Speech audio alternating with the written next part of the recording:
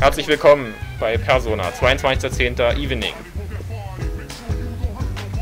The next full moon is soon approaching. Let's be prepared. I want to be able to make a successful report to Shinjiro. When cornered, an enemy will fight at its fiercest. This is a basic premise of warfare. Only one shadow remains. I am sure that this will be the toughest battle of all. Please make sure you are prepared for it. You can help us by talking to us. I'm sad that Natsuki-chan moved away, but no matter how apart we are, we'll always be friends. So I'll be fine. My training is going awesome. I feel like I've awakened something inside of me. When I train, I pretend someone's watching me. That seems to get me motivated. Agiko, ich habe schlechte Neuigkeiten für dich. Jemand guckt dir zu. Die scheiß Überwachungskamera nämlich.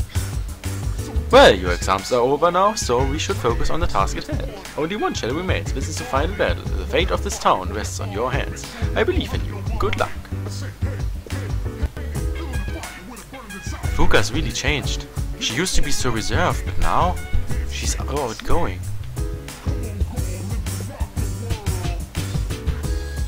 Fuka's really changed since Natsuki left school, hasn't she? She was always so down. Girls' friendships are so weird. I received a compliment from Ikutsuki-san the other day. He told me I was doing well for an elementary school student. That made me really happy. Well, good for you, I guess. How is your day going? You do not think you should go out with us? Well, fine, whatever. See if I care. I don't care. Back to your room. Room's out for summer. Wer auch immer das ist, wir werden dich gleich absagen müssen. Oh, damn it! Hello, this is Fuka. Do I have a minute? Sorry, I'm busy. Cloud aus dem Off ruft, Fuka kann abgangen. Oh, okay. Sorry for calling out of the blue. Fuka ab, she seemed disappointed. Ja, aber wir hätten dich leider wegen... Was? Nein, ich will dich noch einmal absagen. Hello, this is Bebe. Do you have a minute? Sorry, I'm busy. Oh, that is too bad. Maybe next time. Bebe hung up. He seemed disappointed. What will you do? Study then go to sleep. You don't think you can get any smarter than you are? Was für ein arrogantes Arschloch.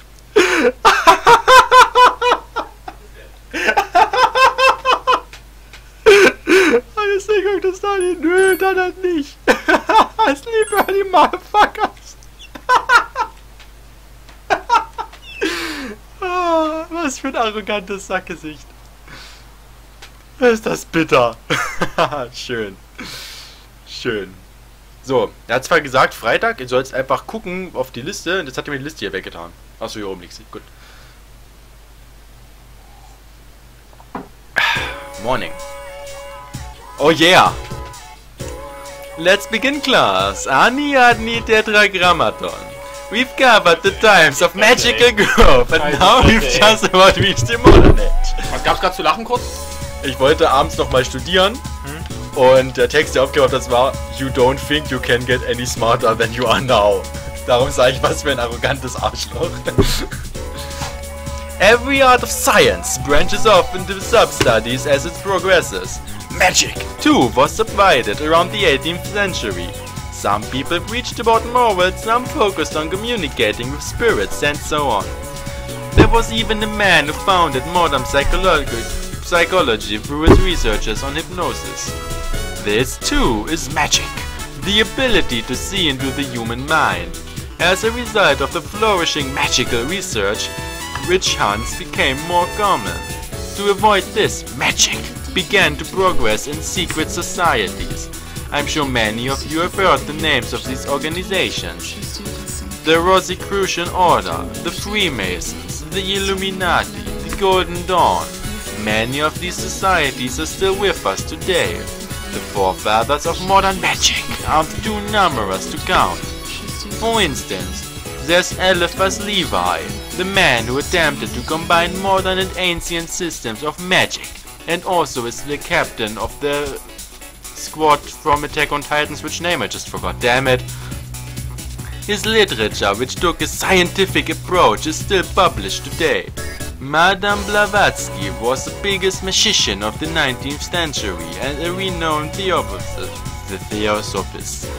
Many magical societies have stemmed from the Theosophical Society that she founded.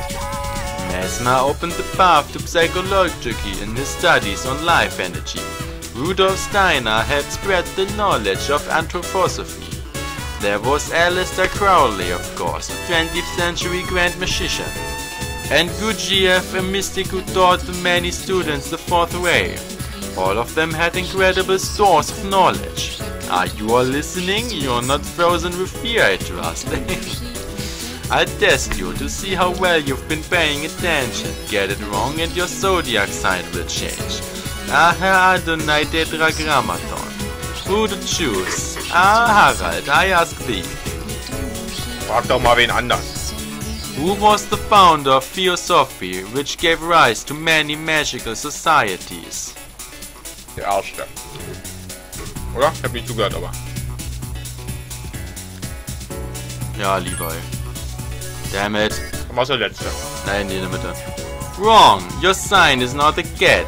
Your year will never come. Now then, the magical arts progressed even further with practical use. With the knowledge spread by the people we've discussed today, your answer was incorrect. Wollen wir dann gleich nach dem Lehrer mal zu ihm direkt gehen, wenn wir einmal mit ihm da haben, dass wir ihn voll durchziehen am Anfang? Können wir meinetwegen gerne machen. Ansonsten ist Freitag dann Student Council. Wir können natürlich nach Yuko mal gucken, ich glaube aber nicht, dass sie da steht, wenn mein Zettel nicht völlig falsch ist. Sie wird nicht da stehen. Bebe steht da, Yuko steht nicht da. Dann Student Council war das auf 4. Luca ist da. Aber Lehrer und den Magielehrer. Dann mache ich den Magielehrer. Oder sind wir tired? Ne, wir können ja nicht studieren. Weil in der Zeit, wo du jetzt noch isst, dann lese ich halt noch ein bisschen weiter vor. Draußen was essen. Ich lese uns nur noch zwischendurch vor, ist nicht das Problem. Wer bist du eigentlich? Last time I was hanging out at the strip mall, I saw a dude with some wild fashion sense. Long wavy hair, no shirt, and tattoos all up and down his arms. I know it's heating up outside, but he kinda went overboard. But hey, maybe it's cool to let your free flag down. If I was more like him, not giving a rip what people think, I wouldn't have a care in the world. Ob der da den Trigger-Typ meint? This is the nervous officer, you're feeling fine, you might be able to talk something, go in for a lesson. Weil du das ja gerne machen möchtest. Welcher ist der Typ nicht, die Bohne? What brings you to the nurse's office? You've come for your supplementary lesson. You're quite the promising pupil. Perhaps this one may pay no mind to the mutterings of the kindly nurse. Well then, shall we continue where we left off last time? I have a lot... Ich hab noch nicht gesagt, thank God it's Friday. Das hättest du doch zwischen den Sequenzen machen können. I have a lot to cover, so I hope you're prepared. I'd like to hear it. I'd like your spirit. We've covered the basics, so now I teach you how to use all 78 major and minor arcana, as well as the basic spread. To preview, the tarot is made of 22 major arcana and 56 minor arcana, for a total of 78 cards. Is that clear? All of these cards have their own meanings. Many are daunted by the full deck because there are so many cards, but take heart. It is difficult to learn all the meanings, but having them all actually makes your reading easier. The more fine detail one has, the easier it is to create a story. I already explained about the major arcana, so let me give you an outline of the minor arcana. The minor arcana are divided into 4 classes called suits. Do you recall when I told you that this is what common playing cards were modeled after? Wands, cups, swords and coins correspond to the clubs, hearts, spades and diamonds, like the cards you collect in the Tartarus. Each suit has 10 numbered cards ranging from ace to 10, as well as 4 face cards, or king, queen, knight and page, unlike the 3 face cards in common decks. The page is sometimes called prince, though he's essentially a knight in training. The 4 faces cards are called court cards. That term will come up again, so remember it well. There are 14 types in total between the pub cards, the number cards and the face of court cards. These 14 types have 4 cards each for a total of 56 cards in the minor arcana. And now you know the makeup of the minor arcana. Now as to how to use them in reading. It's actually the same way as a major arcana. Keep in mind the meaning of each card and the direction it faces and use your inspiration to create a story. In the minor arcana, each suit, number and chord type has its own meaning. The best way to memorize these may be to imagine them in a 4x14 grid. Each of the 4 suits meaning in brief. Wands for planning and growth. Cups for love and sentiment. Swords for trials and coins for wealth. As for the basic meaning of each of the number cards, Ace is the beginning, 2 is balance, 3 is growth, 4 stability, 5 is change, 6 is balance again, 7 is a new start, 8 is success, 9 is attainment, and 10 marks a terminus or the end. God cards represent people in their strength. It could be the client or other people involved. The page represents children and the offering of information. The knight is youth and overflowing energy. The queen represents adult females while the king represents mature males. It's said that to grasp the meaning of the cards, it's important to communicate with them. Now then, let's move on to the method of using all the arcana to tell fortunes. The basic procedure is the same. You'll just be using more cards. Even for the full deck of 78, you must first shuffle, then card spread and read. The type of spread you use affects the procedure more than the number of cards in use. But don't get me wrong, the spread I'll be covering is done with this procedure too. Now for a change in subject, I'll explain the types of spreads. Last time we used the 1-card spread, so today we'll examine the other typical spreads. First, remember that the spread is chosen according to the nature of the question. Do you want an answer to a single question, or do you want an overall picture of the general future? Use a spread that best fits the request you have in mind. For example, if you want to tell the client's past, present and future, why not use a 3-card spread, where you simply lay out 3 cards? Adding a card procedure is the 4-card spread, identifying the past, present nature of the problem and future. If you use the 7-card hexagram spread with a single card placed in the center of the hexagon, you can read both the nature of the problem and a countermeasure against it. There's also a spread called question and answer involving 2 choices. This reading is done by setting 2 countermeasures against the question. Finally, the most well-known spread is the classic Celtic cross. It's suited to telling fortunes with only the major arcana and used often by both beginners and experts. Arrange 2 cards crossing each other in the center, then 1 more on all 4 sides of the cross. Then place a pillar of 4 cards known as the Spear of Destiny next to it to the right. The cross of 6 cards represents the overall situation, with the 4 to the right making it concrete. Again, this formed the 10-card spread known as the Celtic cross. There are other spreads like the horseshoe, rich diamond, or the 7 candles of life. And I've also heard rumors of the so-called normal triangle and cross spreads. There are far too many for me to teach you, so look into yourself and if you're interested.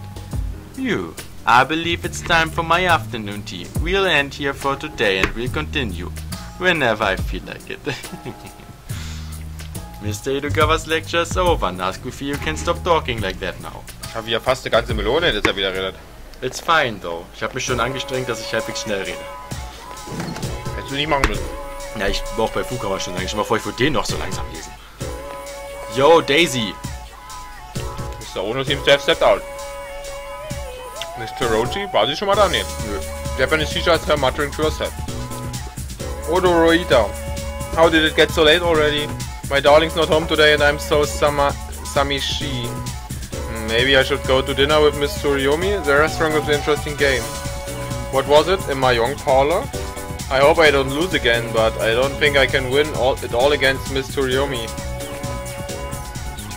Konnichiwa-san, how are you? Miss Tsuriomi isn't here, I was just looking for her myself actually. Say hi-san, do you play Mahjong? It's very Shiroi. The technical terms in particular are so interesting. If I play too much I can't get them out of my head for days.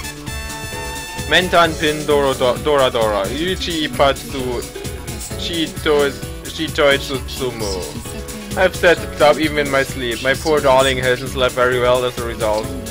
Shall I teach you other technical terms? I'm just repeating what Miss Tsuriomi taught me, but well, for beginners they are only Richi. Then if you intermediate phrases. I got a reserved Dora. Looks like you're waiting for one tile, or you've gotta have more than 2 hands. Oh, all advanced stuff. You have a hand, don't you? I have all the tiles you're waiting for, and manga and booyah! So far, I've only had chances to use the beginner's phrases, though. But Mr. Ryom is a very patient teacher. She'll tell me, you should throw the one away, or you won't get too many points if you call that one, so I wouldn't end.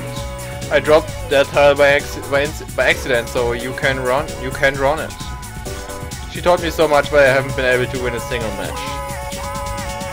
Dann ist unsere Klassenlehrerin also außerdem noch eine Zockerin. Wie geil ist das denn? You're learning technical terms for Mahjong. Your academics has increased. Das ist doch dieses Mahjong, was man am Computer spielen kann, denke ich. Was ist dasselbe, oder? Na, ich glaube, das Mahjong, von dem die sprechen, ist dieses 4-Spieler-Mahjong, wo jeder wie bei Scrabble noch so eine Zeile hat und jeder seine eigenen Teile hat und alle auf denselben Stapel spielen. Das, was du meinst vom Computer, ist ja Singleplayer-Mahjong, wo du versuchst, den Stapel wegzubauen. Das ist dieses Multiplayer-Mahjong, wo quasi 4 gegeneinander spielen und dass am Ende dieser Punkte zusammengezählt werden und so weiter und so fort. Was halt auch wieder sowas ist mit Straßen bauen und so ein Spaß. Okay. Ihr seid, gib ab von mir. Du kannst ruhig weiterziehen, ich wollte, dass du weiterklickst. So. Nein, ich war ja fertig auch. Okay. Aber ich dachte, sie sagt danach nochmal sowas wie, oh, die Zeit ist schon vergangen, wir sollten Schluss machen. Das dachte ich, komm. Student Council? Jawohl. Morgen ist Samstag, ich überlege, mit Suho anfangen oder wollen wir Yuko der Hoffnung auf 4, dass wir jetzt abends immer in den Tower gehen können. Dass wir das dann irgendwann mal anfangen können. Deswegen überlege ich, Yuko morgen am Samstag auf 4 wäre schon eine gute Idee. Warum renne ich eigentlich hier vorbei? Weil du auch Fanat an Yuko bist. Nein, weil du Yuko gesagt hast, da bin ich einfach dahin gelaufen. Oh, wir haben jetzt Baron. Was sieht mit dem aus? Den Typen hast du gesprochen, nicht wahr? Ja. Ja. Ich eventuell Chidori auf Mitsuru.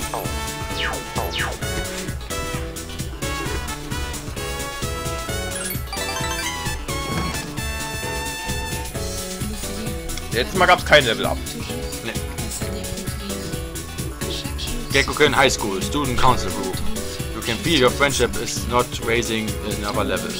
Okay, na gut. Too bad. Ja, viel zu Fledermaus für mich. Ja, das sag ich dir. Wollte Kurumara am letzten Abend ausgehen? Oh, hey. Nein. The loss are increasing, huh? That makes me think that a shadow is coming. But this will be the last one, right? So let's do our best. That is what we are planning to do.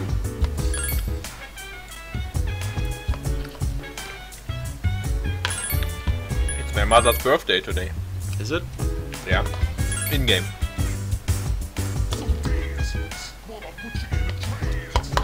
Dann schlafen gehen. Ja.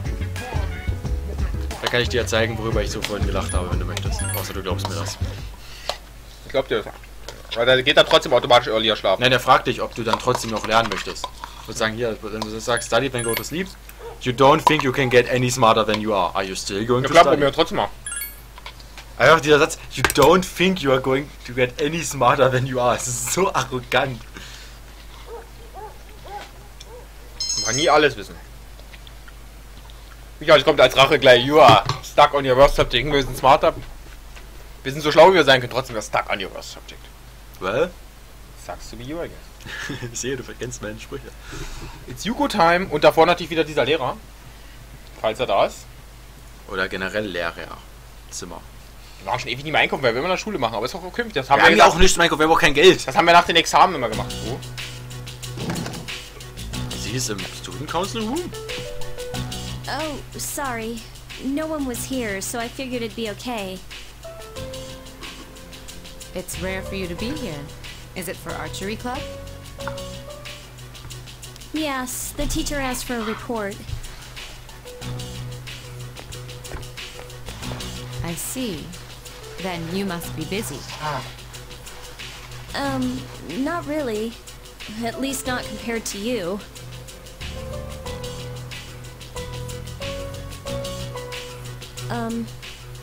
I wanted to ask you something. Yes? Senpai, why did you decide to fight? Well, I guess you could say it's my way of atoning for the past.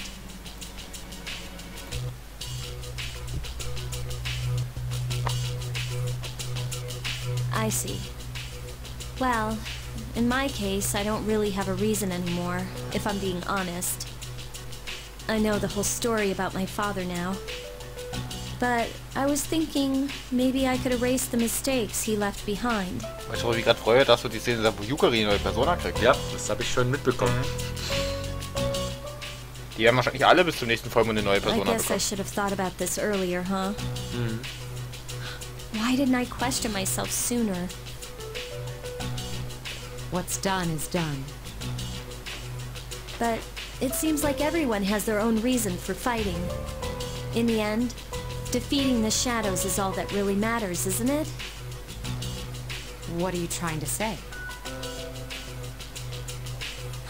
I'm not exactly sure. It'll all be over after the next full moon, but I'll probably still be trying to figure it out.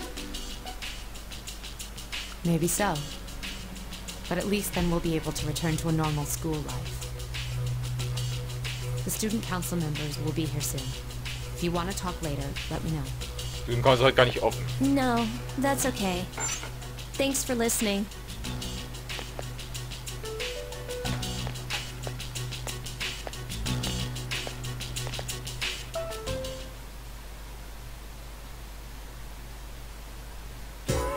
Damn it! Oder auch noch nicht. Damn it! Jumpy, wie geht's dir?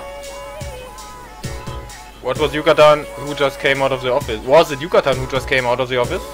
I wonder why she was in there. Seems like she's having a bad day. Well, it sucks to be you, I guess. I want to comfort her! Wollen wir gleich nochmal gucken, wenn wir einmal dabei sind, dass wir in der Folge machen, der Magielehrer noch eine Lektion stattfinden, wenn wir einmal da sind? Ja, natürlich. Wenn wir nochmal in der Folge sind, dann machen wir es doch gleich mal, oder? Lehrer und Magielehrer wieder? Dann schaffen wir das ein bisschen in der Folge, dann sagt man, gut, dann müssen wir uns nicht jede Folge... I want to comfort her. She's feeling bad. I want to go to her and hug her. Dann machen wir Yuko statt Mitsuru, oder? Ja. Fuck this shit. Wir hängen uns an eine neue ran. Yukari ist schlecht, dann suchen wir uns eine, der es gut geht. Yeah, wenigstens das funktioniert. Aha, I've been waiting for you. Okay, not really. I've looked and looked, but there's nothing in my house that's not related to Masamune. This didn't belong to Masamune personally, but it still has ties to him, so... Ist er die ganze Woche nicht da gewesen wegen unserem Hut? Do you really need this? Maybe you've reconsidered? Now that I'm reluctant at all to give it to you, you understand? So I give it to you, but... You'll take good care of it, right? It'll become family idol. Ich muss gar lachen, weil ich weiß, wie wir das geben werden. Ja klar. Gar genutzt hier, Shay. You must be proud, Howard. You've got a family heirloom now? Heirloom. Yeah, I guess this is how it should be. Well, I've still got a few of those left at home. This is the second time I've given my helm to a student after all. Second time? That baby. Do you know him? He's an exchange student in my class. Back in the spring, when he first came here, he admired it so much that I let him have it. It does my heart good to see a man with a samurai spirit, even though it's from a foreign country. It must be called the lives of the Sengoku generals still shines brightly across history. Masamune Date, for example. The amazing thing about him is that he... You enjoyed the story about Masamune again. You obtained the helm from Mr. Ono. Dann gehen wir Abend zu. Na, ich würde schon einfach hingehen, bevor wir jetzt hier jemanden ansprechen. Jetzt wäre Abend gegangen, dann müssen wir wieder durch die ganze Schule laufen. Also erstmal, ne, zu ihm natürlich, ja, aber... Ich würde mit Elisabeth gehen wir Abend. Wir können ja danach trotzdem mit Koromaru rausgehen. What brings you to the nurse's office? You've come for a supplementary lesson. You're quite the promising pupil. Perhaps this one may... pay no mind to the mutterings of the candy nurse. I feel like killing some time with a nice neaty lecture about the tarot. How about it? Up for another mammoth lecture? I'd like to hear it. I actually like to hear it. Then you're an uncommonly bored schoolboy. It's a wise use for your time, though. Today we'll talk about a slightly advanced way of reading the tarot. I want to explain how to lower many factors' probability while being able to foresee a more solid future. Basically, it's a way to combine the power of tarot with other precognitive methods. The result is kind of a compound method of telling fortunes. The most well-known fusion with tarot is astrology. For example, there's the almost self-explanatory horoscope spread.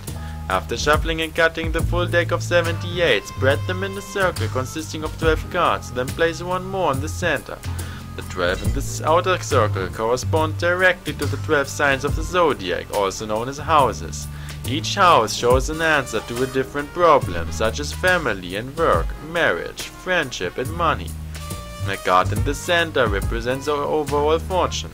This spread has a variety of uses since you can gain an overall understanding of life. Ah yes, I forgot to mention the significator. It's used by those more accustomed to reading the tarot, but before shuffling you to choose one card that best fits the client's image and place it on the field. This is a significator. It's very effective in heightening the client's inspiration. To remember the court or face cards, the significator is selected from the minor arcana face cards. For a high schooler, a beige card would be best, and the adult would select knight or king or queen for a woman. More experienced readers may use one of the major arcana, but the court cards are suitable most of the time. Now back to ways of using the tarot with other fortune-telling methods. An even more advanced application would be to use it in conjunction with dowsing. That means to use a pendulum to find what you're looking for. Make a number of piles with the cards, face down of course, and perform the dowsing ritual on them. If the client significator is found in the selected pile, you continue with the reading. If not, try again until you do. This is to confirm that your inspiration has been heightened. Let's see what else. Some elementary understanding of the Kabbalah may be the Some elementary understanding of the Kabbalah may be in order first.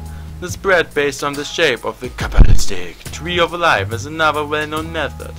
It's a spread where you distribute the cards according to the 10 trees of life, or the Sephirot. However, to actually put this method into practice, one needs a deep understanding of the Kabbalah. Not only do the positions of the cards have meaning, but the lines of paths connecting them as well. For example, Chokmah, Shiz, and Nesach on the right represent conscious, while Bina, Gevira, and Hort on the left represent unconsciousness. The balance in between them is represented by the paths of Skitha, Tipareth, Jesod, and Malkuth. Proximity to Kita at the top reveals the spiritual side, with Malkuth on the bottom showing the bodily side. Yes, I'm afraid it's much too esoteric to fully explain. It has depths you cannot guess at. I, too, have learned something by telling you all this. Bringing out hidden knowledge is not easy. Thus, that concludes the lecture. Thanks for paying attention, Cloud Saving, for returning to the room again. Die ganze Zeit zugehört? If you want to hear it again, I wouldn't mind giving you a little refresh course. Mr. Edogawa's lecture is over. Nazgul4 does not have the pad in his hand anymore. Machen wir die ganze Folge so ein bisschen labert und labert. It's almost as if Cloud Saving doesn't want Nazgul4 to go to Yukari to comfort her now. What an asshole. Das wäre jetzt das braucht sie nicht, das wäre jetzt das ganz normale Social Link Gedöns nachmittags. Yeah, but I as a player now want to go to her. Damn it. Und die heult schon wieder? It's fine though.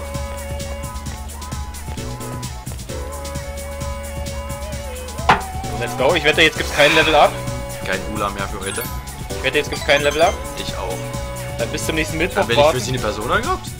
Nee, Strength hat man nicht mehr schon. Bis zum nächsten Dings warten. Iva today stripmall. Takoyaku stand. Octobia.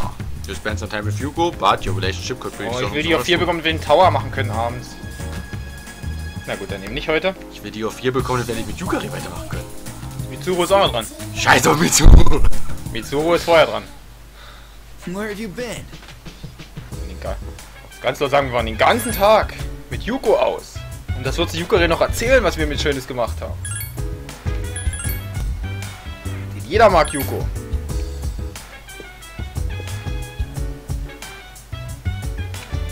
Ab ins Bett.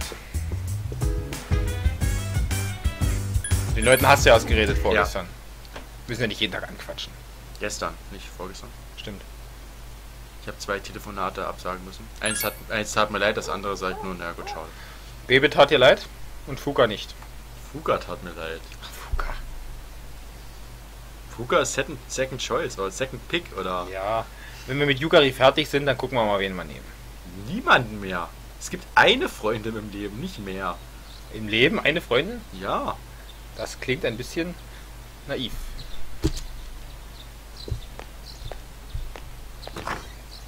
Und? Eine Freundin gleichzeitig, das ist okay. Ist okay.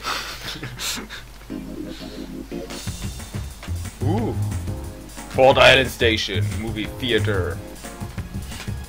Sorry about that, I ruined the movie for you, didn't I? Yes. Shiro seems to be feeling guilty. What movie was it anyways? When I'm worried, I can't concentrate. Shiro seems scared. I was afraid I might see that guy from before. I'll help you again. Right. I'm with you, Harutan, so I should be fine. Klingt aber auch so, als ob sie sich nicht selbst verteidigen. Ja, na klar, darum denke ich nämlich auch, dass das auch so eine Antwort ist. Es ist zwar schön, jetzt freut sie sich, aber eigentlich, Mädel, musst du auch alleine klarkommen irgendwann mal. But please try not to get into any fights. I don't want you to get hurt. Das gibt dir echt 3 Noten, ey, ich fass es nicht. Today you two become a lot nein. Became a lot closer. You have something that might Chihiro have. Would you like her a gift? Bookcover, wenn wir das geben können. Gucken, ist das antik? Haben wir das Bookcover? Scheiße. Fashion? Da haben wir bloß noch die Uhr. Ja, die Uhr will sie nicht haben, das Bild. Nee. Blumen. Gegen Kaktus. Wieso können wir nicht das Bookcover geben? Da stand might make a girl happy. Wollen wir Doll geben? Oder was findest du eher? Kaleidoskop ist das, was der Arzt macht, oder? Nein, ein Kaleidoskop ist was, da guckst du durch und dann siehst du die Welt in diesen aufgesplitterten Strukturen. Goggle-eyed Idol.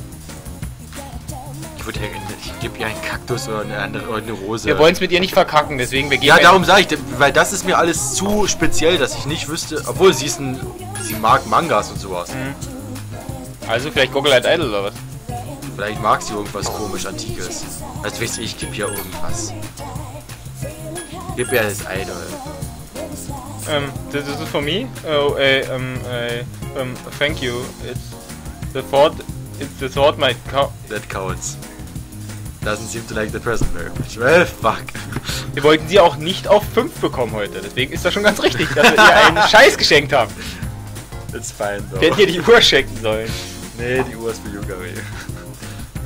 Nur sie bekommt teure Markenware. Aber sie hätte die Uhr nicht gebraucht. The full moon will be here over soon. I am prepared to go to Tartarus at any time. Well, guess what? In 9 days it would be time. Koromaru-san seems to be ready as well. Weißt du, was noch besser wäre? He seems to be ready as hell. Huh? Huh? No. Ah.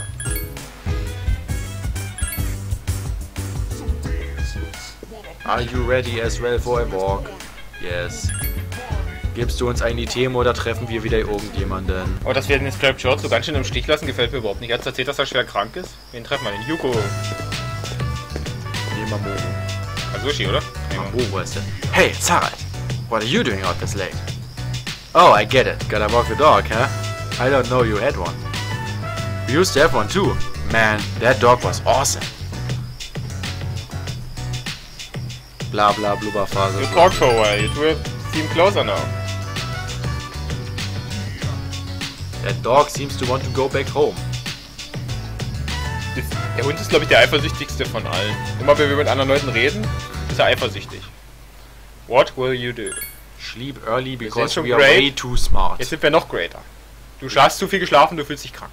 Du hast dich krank geschlafen. Halt. Ah ne, jetzt noch 8 Tage bis dorthin. Okay. Ferris kommt. Ich wollte mich gerade sagen, Faros kommt bald wieder. Condition improved. Because you rested. Montag. Hidetoshi, Event für Student Council. Wer hier Lunchtime. Ich glaube, uns wird die Entscheidung gleich abgenommen.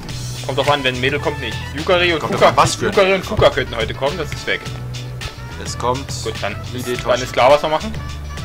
What a coincidence, Harald-kun. I was looking for you. Wir waren nämlich nicht bei Elisabeth.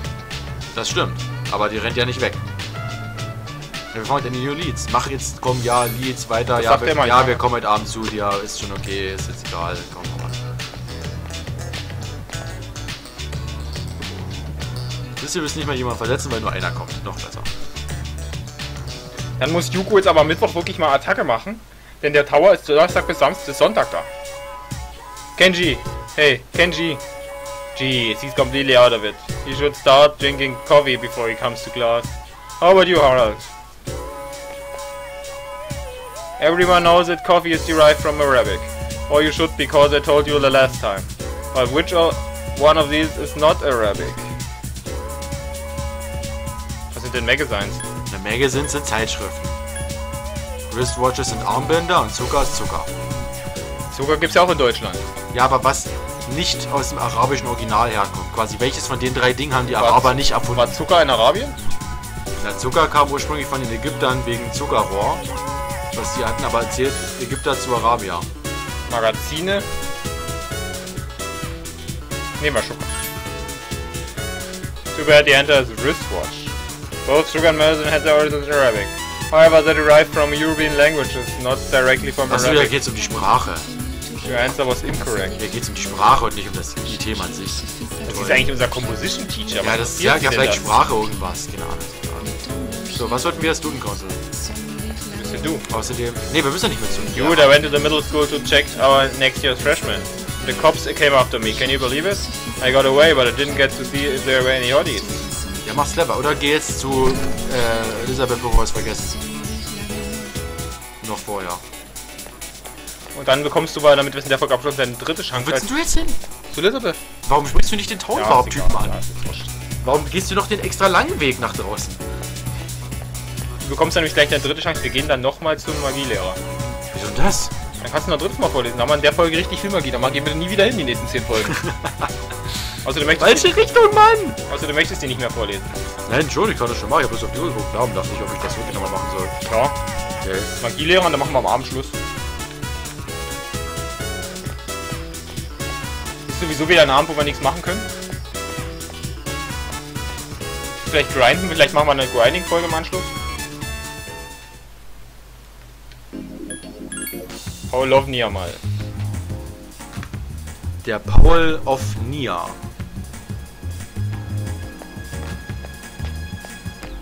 Wie jetzt gibt's dafür bloß irgendeine Drecksbelohnung.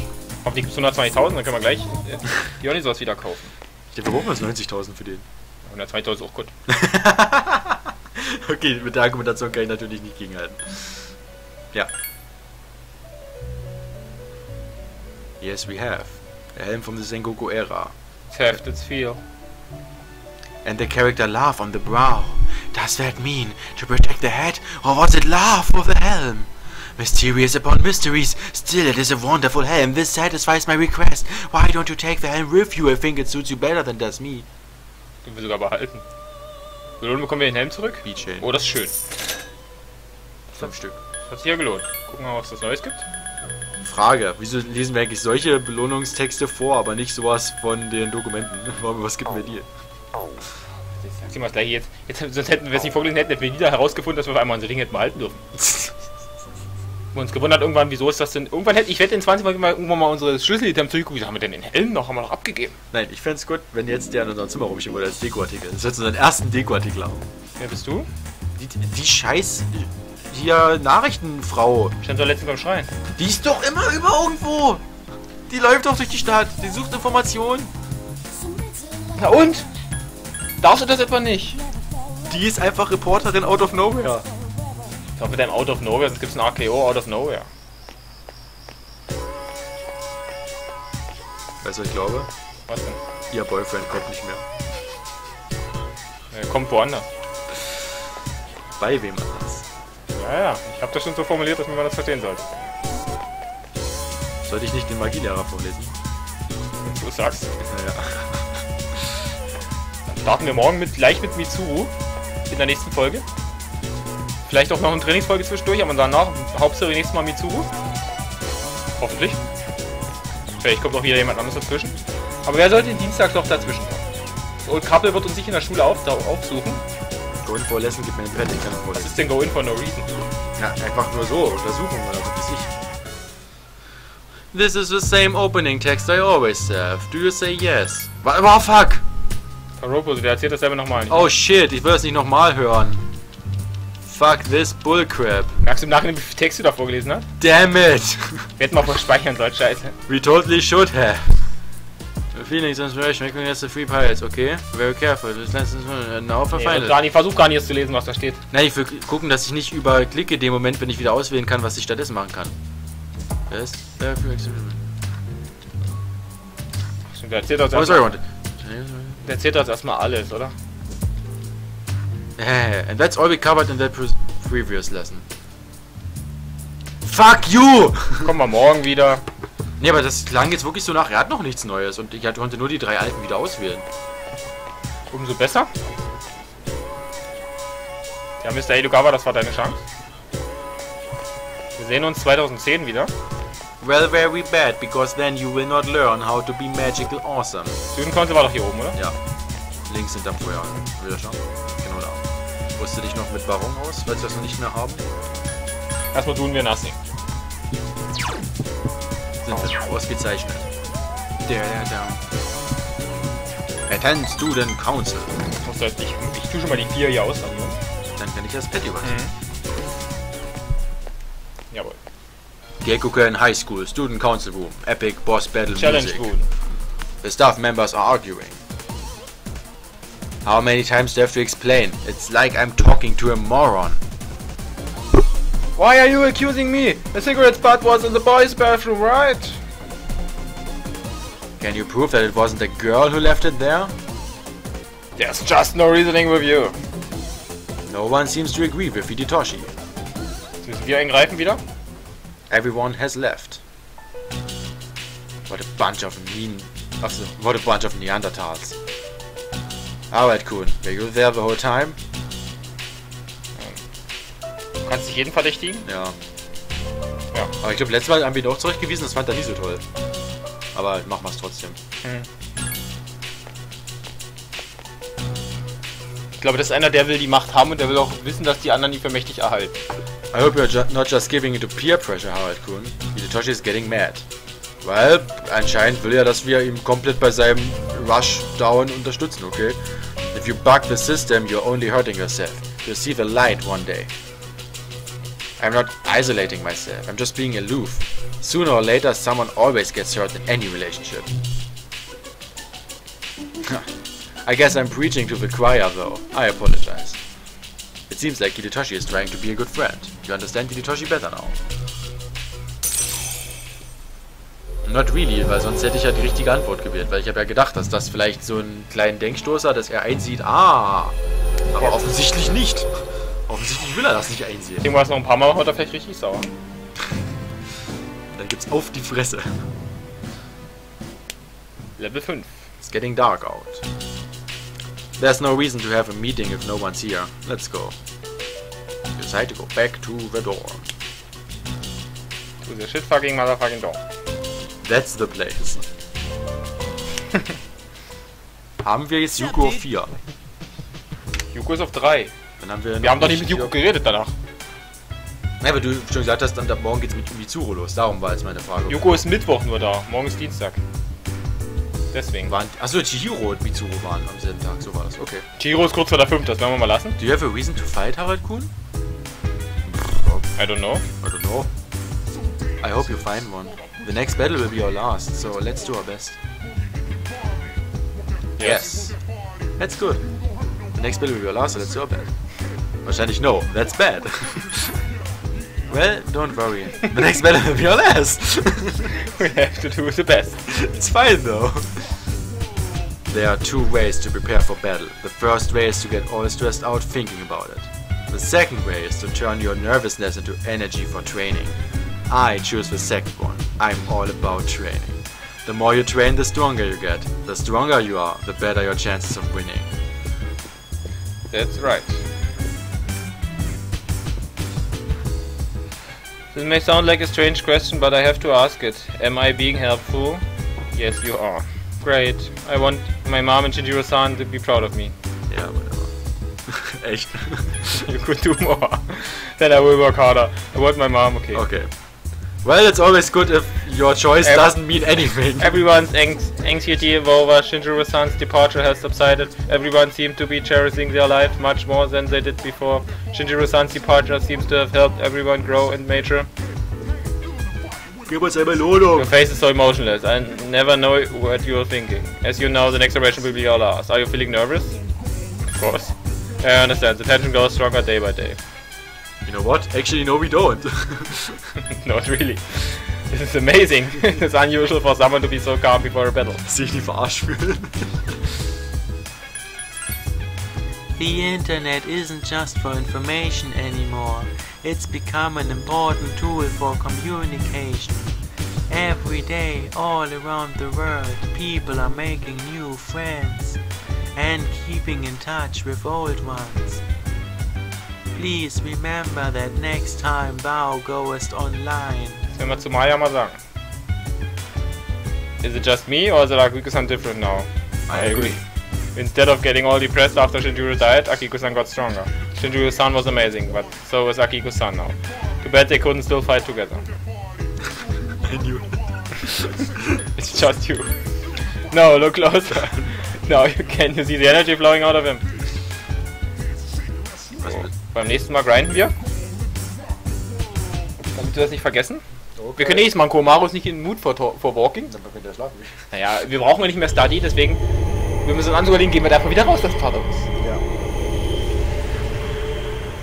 Ja. Nächstes Mal dann die letzte Grinding-Frage vor dem Vollmond und dann ziehen wir den Vollmond natürlich voll durch. Das heißt, wir gehen dann nicht nochmal trainieren. Ich denke, eine Trainingsfolge sollte reichen vielleicht. Fragezeichen, Ausrufezeichen, Doppelpunkt. Das ist eine komische Satzzeichen-Reihenfolge. It's fine, though. It's fine, ja. Bis zum nächsten Mal. Fragezeichen, Ausrufezeichen, Doppelpunkt.